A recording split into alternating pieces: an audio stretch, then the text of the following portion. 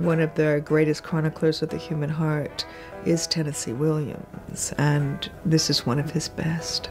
It's got all of the great, great themes that Tennessee wrestled with all his life. But just on an emotional level, I think that it's really just juicy and sexy and funny and human. And as usual, there's a marvelous female at the center.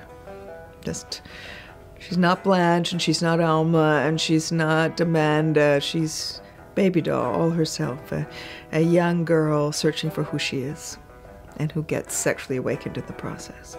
My translator in France, Pierre Laville, had adapted Baby Doll for the stage, and it was an enormous hit in Paris. And he sent it to me and said, how about if you do this in America?